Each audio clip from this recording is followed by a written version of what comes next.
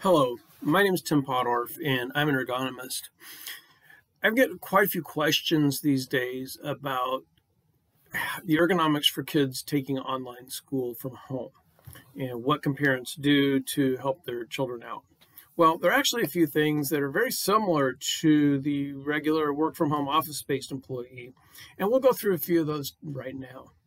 First off, many students are using a tablet style computer, and oftentimes they're hunched over looking at the screen. That's actually one of the worst things a kid can do, because then it can actually result in spinal deformities at a young age. We don't want to see that.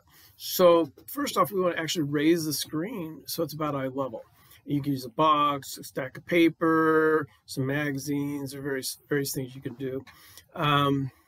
Next piece is, again, to keep them from hunched over, want to make sure they have a separate keyboard.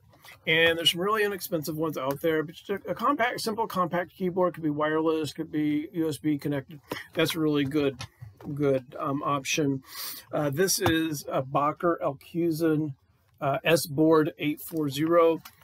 You can actually use the code QP3 Ergo 20, where the QP and the E and Ergo are capitalized, and you get a 20% discount. I don't get a dime. It's just discount straight to you.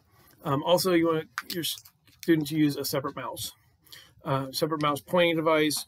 It, again, gets their hands away from the computer, keeps them from being hunched over. We want them to be sitting back into a chair.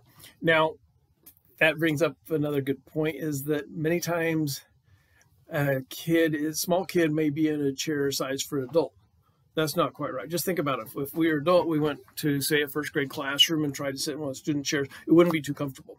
So first off, the chair needs to be sized pretty close to the kid.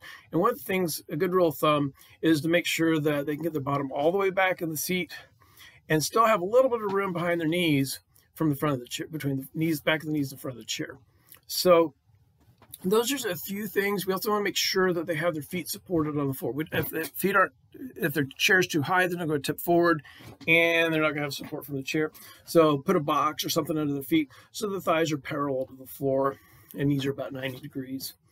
And you can also go to our website, QP3ergosystems.com. Under remote assessments, we do have a nice, inexpensive assessment we can do for people who have kids taking school from home, or if you're working from home, and you can just sign up and put your credit card in, and we will contact you and set up a Zoom to do the assessment for you, to help you out in some troubleshooting, see what you might need to do differently to help your online student succeed.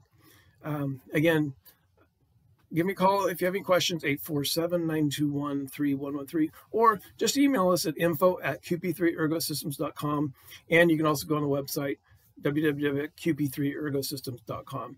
So I hope this helps, and good luck to your students, and I hope they have a great year. Thank you.